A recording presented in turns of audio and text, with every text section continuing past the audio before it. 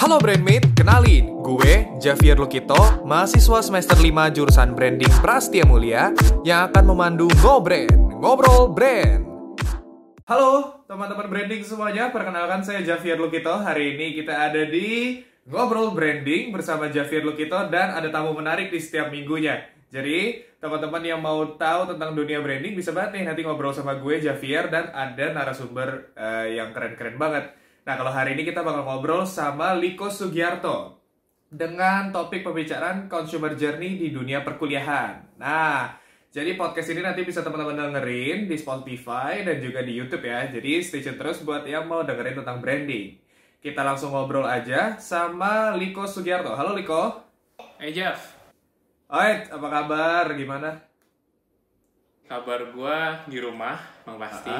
Terus buat teman-teman branding semua, kenalin gua Liko Sugiarto, biasanya dikenal namanya Liko. Gua semester 5 dari 4 ke 5. Sekarang gua branding angkatan 2018. Oke, kita kurang lebih sama nih Lik, soalnya gue sama lu sekelas kan dulu.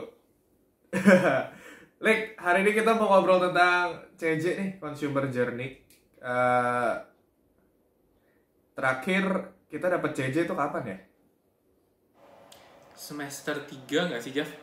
Ya, semester 3 aja. Ya benar, semester 3 ya. Semester 3 tuh cukup menantang sih kalau buat gue. Kita dari yang transisi masuk ke dunia branding tiba-tiba langsung kerjain CJ. Seru sih tapi ya. Ya, seru-seru sibuk lah. Ya nggak sih? Emang yang lo pelajarin tuh di CJ apa aja sih?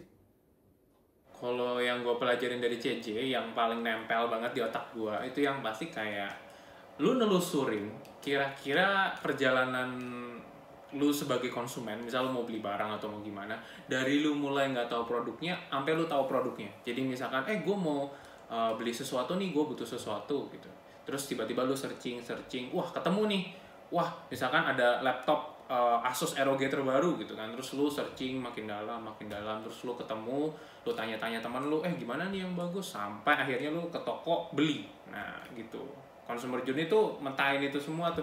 Berarti kalau yang lo pelajarin nih, yang gue tangkap dari cerita lo, yang lo pelajarin selama kita belajar consumer journey adalah gimana caranya orang dari nggak tahu produk lo sampai tahu produk lo, itu prosesnya panjang berarti ya? Iya, panjang banget, dipetain dari mulai nggak tahu, agak tahu, nyari yang mana yang pas, sampai akhirnya oke, gue deal beli, sampai pakai kadang, terus ngulang lagi dari awal, gitu sih.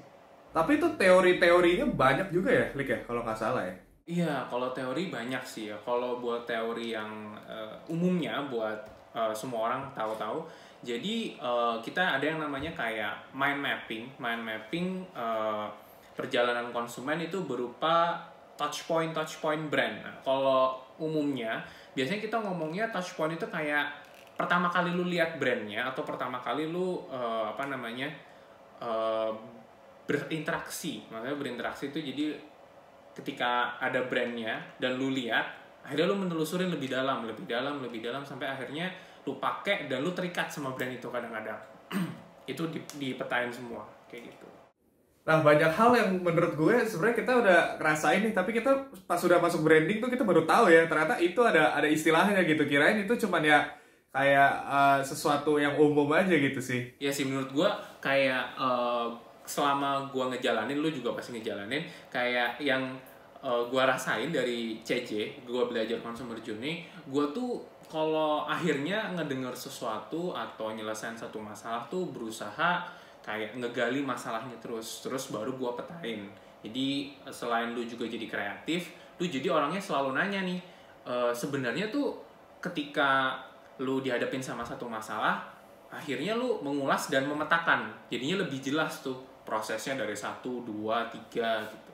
Ya nggak lebih terstruktur lah lu jadi orang, terus juga lu lebih kreatif kayak gitu. Ya pasti sih kayaknya kalau kita udah belajar consumer journey gitu di branding, terus kita udah apa-apa harus tahu sampai core-nya, jadi susah ditipu kayaknya Lik. Ya kayaknya susah ditipu, apalagi lu harus metain semuanya kan dari awal sampai akhir gitu. Tapi Lik, kalau kegunaan consumer journey nih yang lu rasain apa? Kan kalau misalnya kita di kelas mungkin dapat teori terus langsung praktek nih, tapi prakteknya kan dalam masih koridor akademis tuh, berarti kita dapat tugas yang harus kita jalani. Tapi kegunaan consumer journey yang lu rasain di kehidupan sehari-hari selain lu bisa metain masalah, apalagi di mana lu bisa pakai itu? Kalau di CJ itu kegunaan yang gue rasain selain gue berpikir lebih analitis, itu juga gue jadinya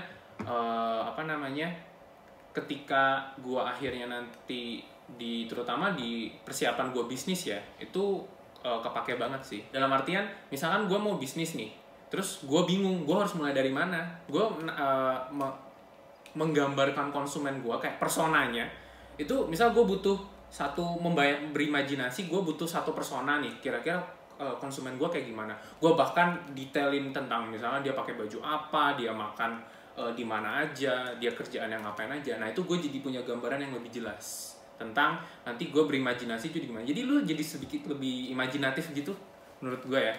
Benar-benar. Tapi Lik, gue mau nanya nih, teori CJ andalan lu apa? Teori CJ andalan gue ya, gue paling suka ini, ketika lu selesai metain touch point, lu nemuin core problemnya. Nah jadi maksudnya gini, kayak ketika lu sudah matain semuanya, akhirnya lu harus nemukan kira-kira pain points itu yang di setiap konsumen tuh pasti ada. Lu kesel atau misalkan lu keganggu. Ini contohnya gue kayak gue pakai di dunia nyata ya, kayak misalkan lu buka bisnis ya, lu jualan barang misalkan, katakanlah aksesoris. Lu punya toko offline dan lu punya online, dan di offline itu ternyata lu nemuin konsumen lu nih tiba-tiba padahal udah masuk ke toko, tapi ternyata kenapa keluar lagi dengan ibaratnya wajah yang kurang enak ya. Nah dari situ ternyata pasti terjadi pain points, di mana entah dia risih jadi ilfeel apa gimana. Nah di situ yang kita mesti petain benar-benar. Terus kalau misalkan yang di online ternyata tampilan lu jelek nih, tampilan dari website lu, dan orang jadinya kayak ih apaan sih, terus ditutup gitu.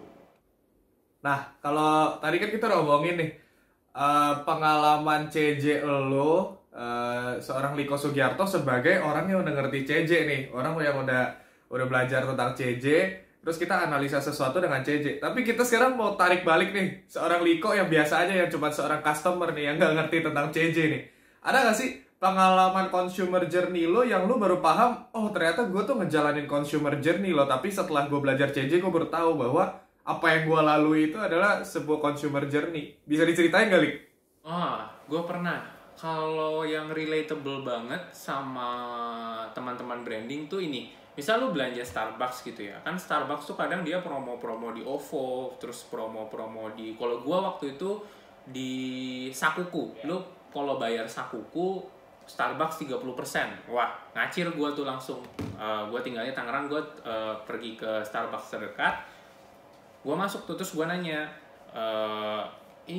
Kak ini bener nggak promonya? Terus gue dilayanin. Setelah gue dilayanin, yang unik dari Starbucks itu, kalian juga pasti udah teman-teman branding udah ngalamin ya, kalian kadang setelah ditulisin nama, ditulisin kayak have a good day Kak, atau misalkan enjoy your drink. Nah dari situ awalnya gue cuman gue ngerasa kan kayak oh iya so nice gitu kan. Kalau setelah gue belajar CJ, gue baru tahu ternyata perasaan gue yang jadi lebih, kita katakan mood boosting lah, tapi versi diberikan oleh pegawainya itu termasuk bagian dari consumer journey yang dikasih sama Starbucks ke gua gitu.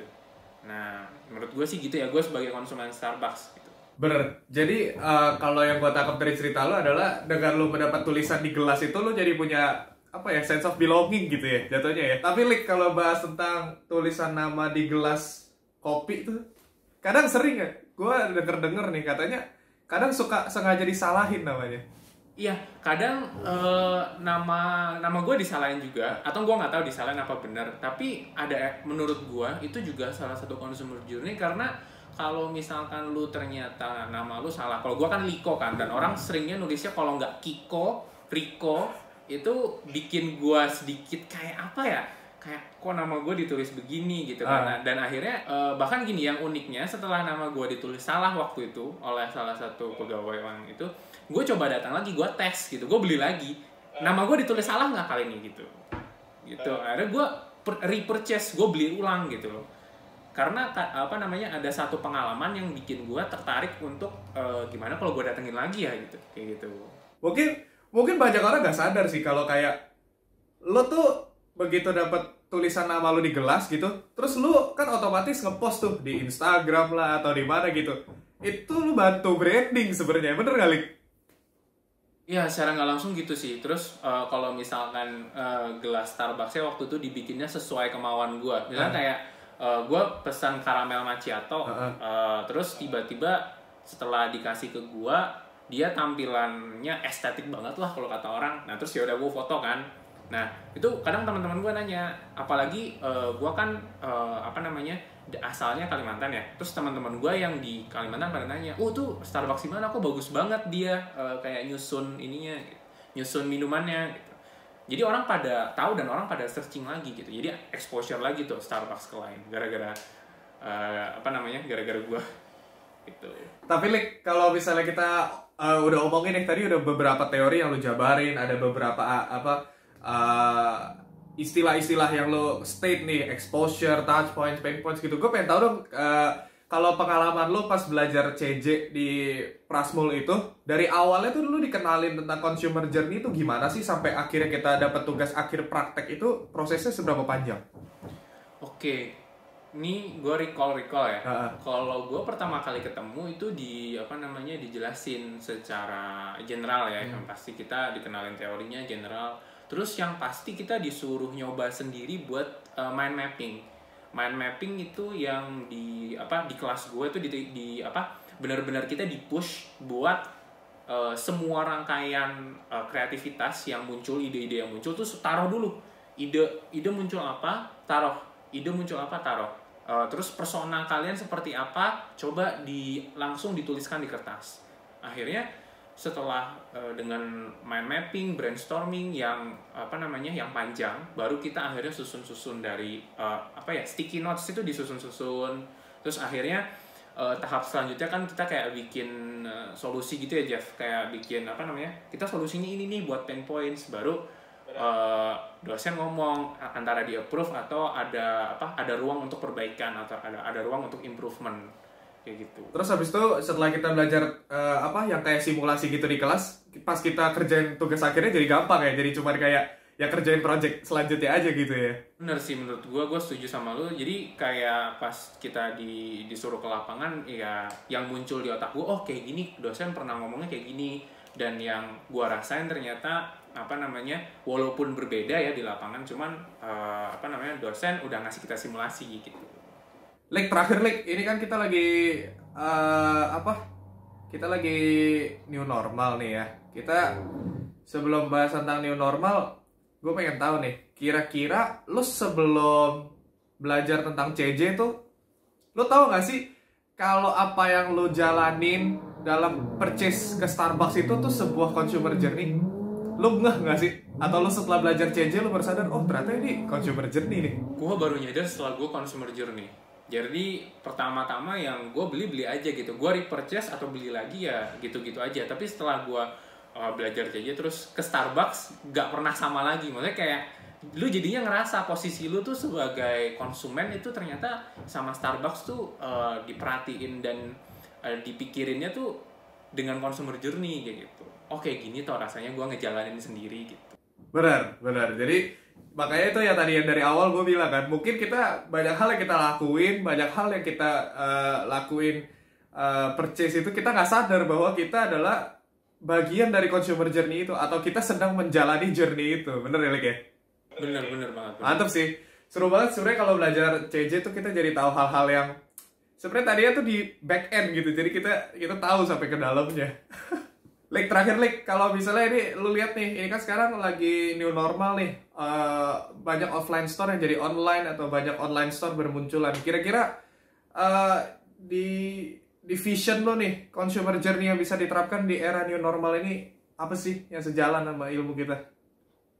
Oke, kalau menurut gua pas pandemi otomatis apa namanya, orang bakalan cari satu apa namanya, satu pengalaman atau sensasi tambahan menurut gua, yaitu lu butuh rasa aman. Jadinya ketika lu mulai ngelihat sampai bertransaksi. Kalau ngelihat kan di offline ya, kalau yang di online kan pasti aman.